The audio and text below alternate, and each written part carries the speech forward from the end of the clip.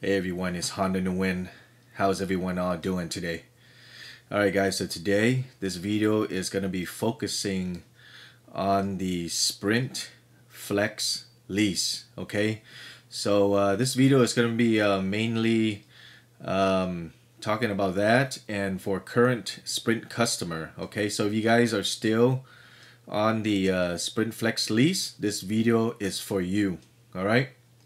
So I have a lot of my friends and family here curious or wondering what the what they need to do about this the flex lease, like how can they buy out the phone, or what's their options. Okay, so I did a video about this flex lease a couple months back. All right guys, so if you guys haven't watched that video, go back to that that video and watch it. But there a little bit of changes on the new Sprint Flex Lease, because as you guys already know, T-Mobile and Sprint has merged, so they changed a little bit a little bit on the Flex Lease. So I want to go over it today so you guys can understand what your options are after the 18 months Flex Lease, or even after the 12 months, so you can upgrade early. Okay, alright, so right now I'm actually on the Sprint website.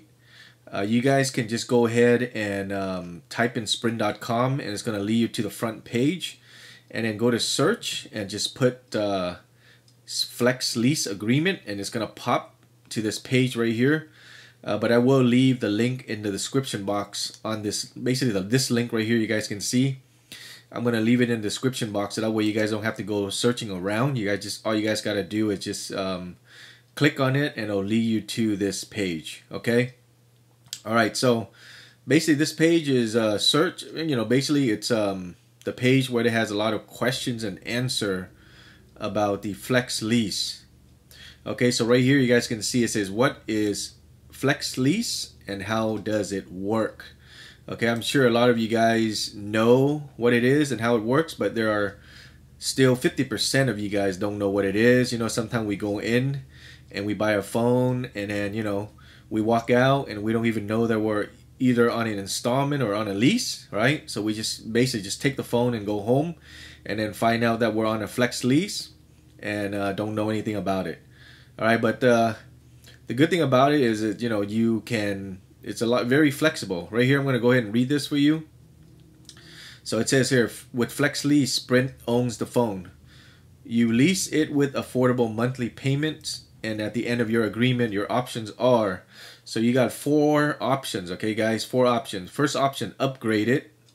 Second option, own it by paying the remaining balance either in one payment or in 9 monthly installment payment. Okay, so here's a one change right here guys. Before T-Mobile and Sprint merge, they allow you to do 6 months after the lease to purchase out the phone in monthly installment. But they changed it to 9 months. Okay, I mean, it's not a bad thing, because when you get 9 months your payment is lower, so it's actually would be better than would be better for most of us if we don't have the money to pay the higher payment each month.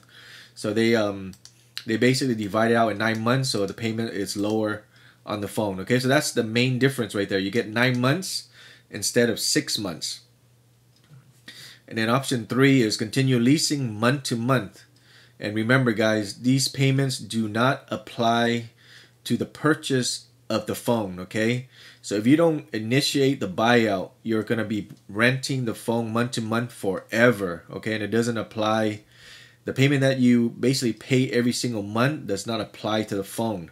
So that means if you don't initiate it, after 9 months, you still owe money on the the remaining balance. Okay, so make sure to initiate the buyout, so that way after the 9 months the phone is paid off. Or after the 18 months, okay, after the 18 months, if you don't like the phone or you don't want to buy out the phone or anything like that, you can just return it in good condition and you walk away. Okay, and you don't have to owe any more money on the phone. Alright, so it says here, Flex Lease has a low out-of-pocket cost and an annual upgrade option. And then they have some little prints here on some states here that some of these options you cannot do, but you can go to this page, like I said, and then you can read this. Okay, there are some states in the United States that you have to follow. Basically they have a small restriction on the bottom here, or fine prints. So make sure to read that. Okay, but most of the states you can basically do these 4 options, which is pretty good. I mean, in my opinion, I like it. I do the flex lease on all my phones every single year, because every year, 12 months, you get to upgrade it and you get to enjoy a new phone. Just return the old phone and you're done. You're not obligated to finalize the payment, or you're not obligated to keep the phone forever. What if you don't like it, right? What if the phone that came out that year wasn't something that you like? So it's a good thing to be able to return it and upgrade it to another one. All right, so I'm not going to read all of these questions, but I want to go over a few of them, which is that I think is important. Okay, so let's go here. You guys can read these questions here and then just click on the plus sign, and it's going to give you more in detail. So this one is, how do I know if I'm on a flex lease? Okay, you'll know. Just look at your contract. You'll know. Usually it'll say lease 18 months.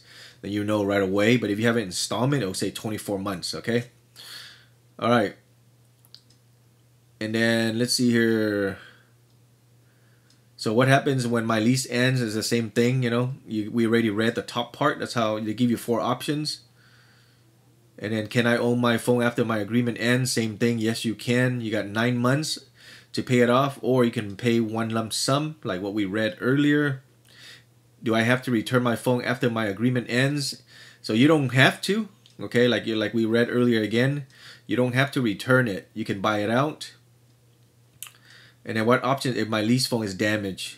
If it's damaged, and you have insurance, let them fix it. If it's a front screen, normally Sprint will fix it for you, okay, with a small fee, and then you can return it, or you can just buy it out and not worry about fixing it. And then it says, why am I charged for a phone number I transfer to another carrier, or for a line I cancel? This question and this question is very similar. Why am I still being charged after I've transferred my entire account to another carrier or cancel my entire account? So let's read what they put here. It says, when you transfer your account to another carrier or cancel it, there were still active leases for the phones. Your agreement requires you to pay all remaining lease charge. Contact us to discuss your option. Okay, so basically, you're still going to be charged if you still have a lease and if you still have a balance on your phone. Okay, so whenever you guys cancel a line, or if you guys are going to cancel the whole account, make sure your lease is done and that you return the phone or you buy out the phone. That way you don't get charged anymore. Okay. And that's pretty much it on the the Sprint Flex Lease. The only difference that T-Mobile has changed was the 6 months buyout before. Now they changed it to 9 months, and that's basically the main thing that I would say is pretty new on the Sprint Flex Lease. Otherwise, everything else is the same. Okay, guys. So like I said, I'm gonna leave the link in the description box on this page here again. So if you guys still have questions, you guys can refer to this page, or you guys can leave your questions in the comment section, or if you guys have any feedback, go ahead and leave them in the comment section as well. Okay. All right, guys. If you guys have any questions or comment, leave them down below. If you guys haven't subscribed to this channel yet, make sure to subscribe, okay? Because I'm going to have more videos either on Sprint or T-Mobile, or even on a bunch of other stuff. Subscribe and tap on the bell so that way you don't miss out the next video. Alright guys, thanks a lot for watching, and I'll see you guys in the next video. Take care. Bye-bye.